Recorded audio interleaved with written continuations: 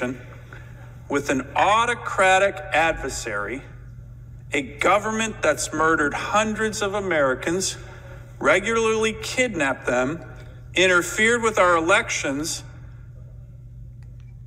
and propped up a regime that gasses its people about the covert actions of a longtime critical American ally.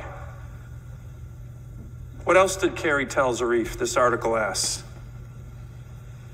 Press reports don't say. But Madam President, if this is true, if John Kerry told Iran,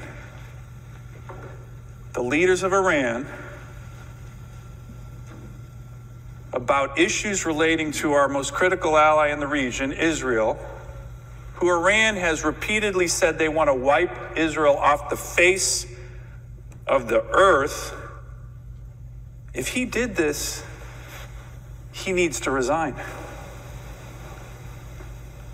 If he did this with the intent of undermining the current president of the United States at the time, President Trump, and the members of this body, he needs to resign. Madam President, he is a member of the current administration's National Security Council.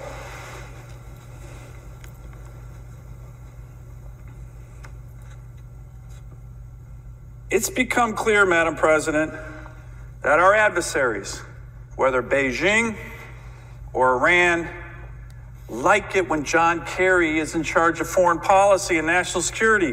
Why? Because they know how to use him to their advantage. And our allies fear him. Why? Because they know his judgment is off on so many issues. So too do America's working families.